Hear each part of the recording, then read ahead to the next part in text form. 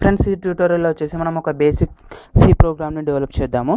So దీంట్లో వచ్చేసి మనం ఏం చేస్తున్నామంటే ఒక వాల్యూ యొక్క ఏదైనా ఒక నెంబర్ యొక్క క్యూబ్ వాల్యూని మనము అవుట్పుట్లో డిస్ప్లే చేయాలనుకుంటున్నాం. ఓకేనా ఫ్రెండ్స్? సో ఇందులో వచ్చేసి ఏంటంటే మెయిన్గా యూజర్ తనకు నచ్చిన నెంబర్ని ఎంటర్ చేసినప్పుడు ఆ నెంబర్ యొక్క క్యూబ్ వాల్యూ వచ్చేసి మనకు అవుట్పుట్లో డిస్ప్లే అవ్వాలి. ఓకేనా ఫ్రెండ్స్?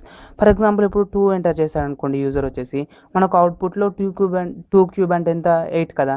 సో మనకు అవుట్పుట్లో 8 అనేది ప్రింట్ అవ్వాలి. ఓకేనా? ఫర్ ఎగ్జాంపుల్ 5 ఎంటర్ చేస్తే 5 క్యూబ్ అంటే 125. సో మనకు 125 అనేది అవుట్పుట్లో ప్రింట్ అవ్వాలి. ఓకేనా ఫ్రెండ్స్? సో దానికోసం వచ్చేసి మనం ఒక బేసిక్ సి ప్రోగ్రామ్ డెవలప్ చేద్దాం. ఓకేనా? సో చూడండి, మనం మస్ట్ అండ్ షుడ్గా ఏది ప్రోగ్రామ్ని డెవలప్ చేసినా దానికోసం వచ్చేసి హెడర్స్ని ఇంక్లూడ్ చేసుకోవాలని మీకు ఆల్రెడీ ఫస్ట్ క్లాస్లో చెప్పాను. సో ఇక్కడ నేను వచ్చేసి సేమ్ యాజ్ ఇట్ ఈస్గా 2 హెడర్ ఫైల్స్ని తీసుకున్నాను. అది వచ్చేసి stdio.h అండ్ conio.h. అండ్ మనకు వచ్చేసి సి ప్రోగ్రామ్ యొక్క ఎగ్జిక్యూషన్ వచ్చేసి మెయిన్ మెథడ్ నుంచి స్టార్ట్ అవుతుంది అని చెప్పేసాను. సో నేను ఇక్కడ వచ్చేసి మెయిన్ మెథడ్ని కూడా తీసుకున్నాను. సో మనము లాస్ట్ క్లాస్లో వచ్చేసి యూజర్ దగ్గర నుంచి ఇన్పుట్ని తీసుకోవాలి అనుకుంటే స్కాన్ఎఫ్ని యూజ్ చేస్తాము అనేసి తెలుసుకున్నాం కదా. సో ఇప్పుడు నేను ఈ ట్యూటోరియల్లో కూడా అలాగే యూజర్ దగ్గర నుంచి ఇన్పుట్ని తీసుకోవాలి అనుకుంటున్నాను. ఓకేనా ఫ్రెండ్స్? సో దానికంటే ముందు నేను ఏం చేస్తున్నాను అంటే ఒక వేరియబుల్ని క్రియేట్ చేస్తున్నాను. సో మనం వేరియబుల్ని ఎలా క్రియేట్ చేయడం అనేది కూడా లాస్ట్ క్లాస్లో తెలుసుకున్నాం. ఓకేనా? సో దానికోసం వచ్చేసి ఫస్ట్ మనం డేటా టైప్ ఇవ్వాల్సి ఉంటుంది. సో నేను ఇక్కడ డేటా టైప్ వచ్చేసి ఇంట్ డేటా టైప్ తీసుకున్నాను. సో ఇంట్ అంటే ఏంటి? నంబర్స్ గురించి కదా. సో నంబర్స్ని స్టోర్ చేసుకోవడానికి మనం ఇంట్ అనే డేటా టైప్ని యూజ్ చేస్తాము. అండ్ నెక్స్ట్ వచ్చేసి వేరియబుల్ యొక్క నేమ్. సో నేను వేరియబుల్ యొక్క నేమ్ వచ్చేసి నంబర్ అని ఇస్తున్నాను. ఓకేనా ఫ్రెండ్స్? అండ్ నెక్స్ట్ వచ్చేసి సెమికోలన్. సో వేరియబుల్ అనేది క్రియేట్ అయిపోయింది మనకు. ఓకేనా? సో ఇప్పుడు నేను ఏం చేస్తున్నానంటే జస్ట్ ఒక కంటెంట్ని ప్రింట్ చేయాలి అనుకుంటున్నాను. ఓకేనా? సో దానికోసం వచ్చేసి అంటే మనం ఏదైనా ఒక కంటెంట్ని ప్రింట్ చేయాలి అనుకుంటే దానికోసం వచ్చేసి మనం ప్రింట్ఎఫ్ని యూజ్ చేస్తాం కదా.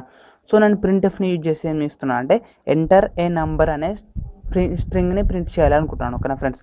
Printf of double కోట్స్లో enter a number ఇచ్చినట్టయితే మనకు ఎంటర్ ఏ నెంబర్ అనేది అవుట్పుట్లో ప్రింట్ అవుతుంది కదా. ఓకే.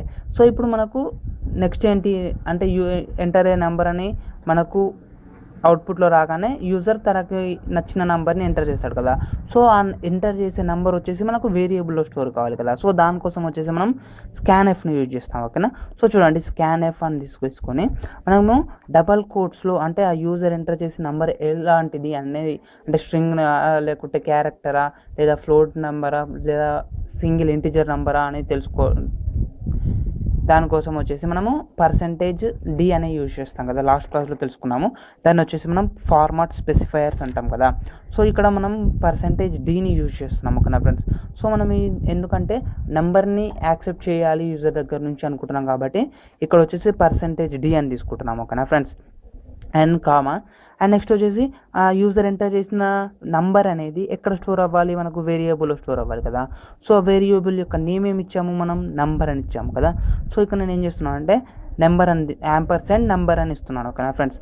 సో యాంపర్సెంట్ నెంబర్ అని ఇవ్వడం వల్ల ఏమవుతుందంటే యూజర్ ఎంటర్ చేసిన ఆ నంబర్ వచ్చేసి మనకు ఈ నంబర్ అనే వేరియబుల్లో స్టోర్ అయిపోతుంది. ఓకేనా?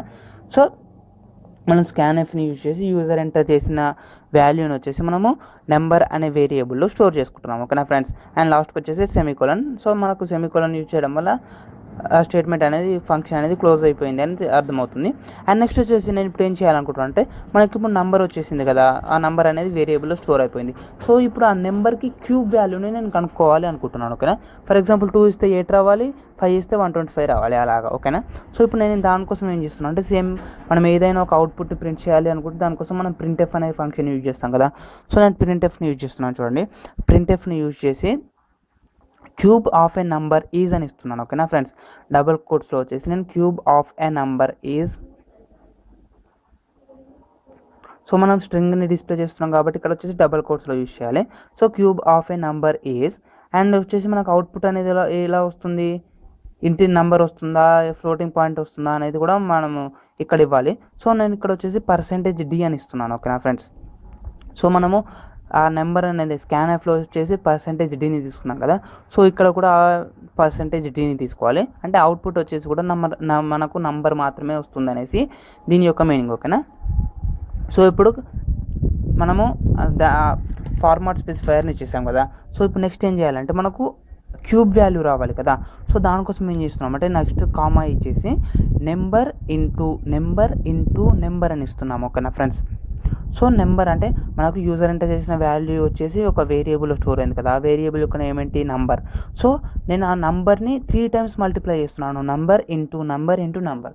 సో అప్పుడు మనకి ఏమవుతుందంటే 2 ఇచ్చామనుకో, 2 × 2 × 2. సో మనకు 8 అనే వాల్యూ అనేది డిస్ప్లే అవుతుంది.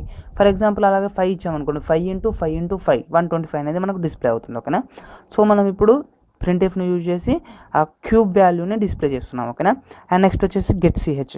సో గెట్ సిహెచ్ని యూజ్ చేసేసాము. సో ఇప్పుడు మనకు కంప్లీట్గా ప్రోగ్రామ్ అనేది కంప్లీట్ అయిపోయింది. ఓకేనా ఫ్రెండ్స్. సో ఒకసారి మనము రన్ చేసి చూద్దాము. సో దానికోసం వచ్చేసి మనం బిల్డ్ అండ్ రన్ పైన క్లిక్ చేసినట్టయితే మనకు అవుట్పుట్ అనేది ఓపెన్ అవుతుంది. ఓకేనా ఫ్రెండ్స్. సో చూడండి ఫ్రెండ్స్, మనం క్లిక్ చేయగానే వచ్చేసి మనకు ఫస్ట్ ఎంటర్ ఏ నెంబర్ అని చూపిస్తుంది. ఓకేనా. సో ఇక్కడ మనము ఏదైనా ఒక నెంబర్ని ఎంటర్ చేయాల్సి ఉంటుంది. ఓకేనా ఫ్రెండ్స్. ఫర్ ఎగ్జాంపుల్ ఇప్పుడు మనము 4ని ఎంటర్ చేసి చూద్దాం. ఓకేనా. సో 4ని ఎంటర్ చేయగానే మనకు ఏమవుతుందంటే ఆ 4 అనే నెంబర్ వచ్చేసి మనకు ఈ నంబర్ అనే వేరియబుల్లో స్టోర్ అవుతుంది. ఓకేనా. సో ఇప్పుడు మనం ఏం చేస్తున్నాం, మళ్ళీ ప్రింట్ఎఫ్ని యూజ్ చేసి నంబర్ అని చేస్తున్నాం కదా. సో అప్పుడు ఏమవుతుంది, మనకు 4 ఇచ్చాం కదా వాల్యూ. సో 4 × 4 × 4 టోటల్గా వచ్చేసి 64 అనేది మనకు అవుట్పుట్లో ప్రింట్ అవుతుంది. ఓకేనా ఫ్రెండ్స్. సో ఈ విధంగా మనం వచ్చేసి ఒక బేసిక్ ప్రోగ్రామ్ని సింపుల్ ప్రోగ్రామ్ని యూజ్ చేసి ఒక నెంబర్ యొక్క క్యూబ్ వాల్యూని కనుక్కొని దాన్ని మనము డిస్ప్లే చేస్తున్నాం అవుట్పుట్ లాగా. ఓకేనా ఫ్రెండ్స్. సో ఇది వచ్చేసి ఒక బేసిక్ ప్రోగ్రామ్, అది వచ్చేసి క్యూబ్ వాల్యూ కనుక్కోవడానికి. ఓకేనా ఫ్రెండ్స్. సో ఈ వీడియోకి సంబంధించి మీకు ఎలాంటి డౌట్స్ ఉన్నా కామెంట్ సెక్షన్లో అడగండి, నేను నెక్స్ట్ వీడియోస్లో ఎక్స్ప్లెయిన్ చేస్తాను. ఓకేనా ఫ్రెండ్స్.